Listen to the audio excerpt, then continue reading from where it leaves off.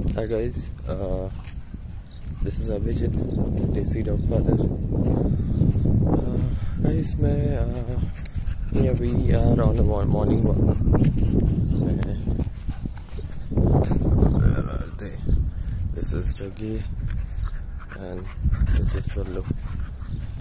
So guys, this is the reason why I started training in the first place.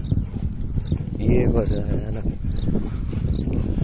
मैं अपने dogs को एक dogs तो नहीं बोलूँगा, तब जग्गी था तो I wanted him to have a great life, है ना, जहाँ पे उसको फ्रीडम मिले, where he can run free and still be in my control, है ना। वैसे तो दौड़ने को देंगे तो हर dog maximum dog would run, but the thing is they won't come back, है ना। But the benefit of training is, all right, this way.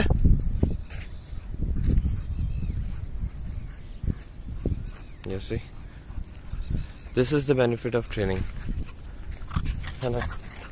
मतलब ऐसे ही खोल के घूमना डॉग्स को और 100% मतलब कॉन्फिडेंट रहना कि जब मैं बुलाऊंगा तो they'll come. That is one another thing, है ना।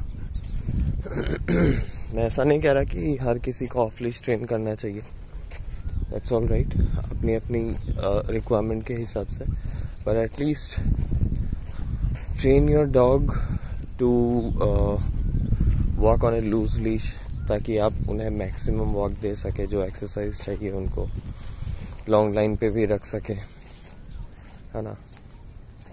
वी ऑलवेज हियर, हर वक्त सुनने को मिलता है सोशल मीडिया पे, dogs are unconditional love,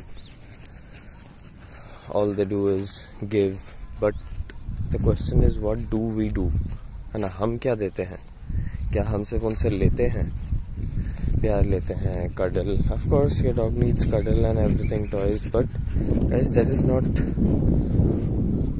primary, है ना, वो सेकेंडरी है। Cuddles and everything's are okay, but या try to give your dog some exercise,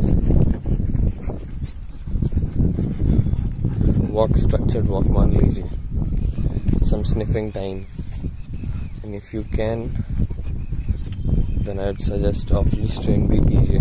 For that you need an e-collar. Yeah,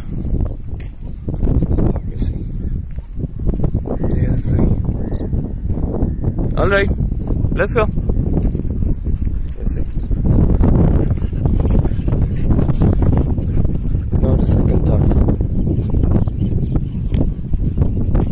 Anyway guys, आज के लिए इतना ही, फिर एक दूसरे वीडियो में मिलेंगे. Till then, take care.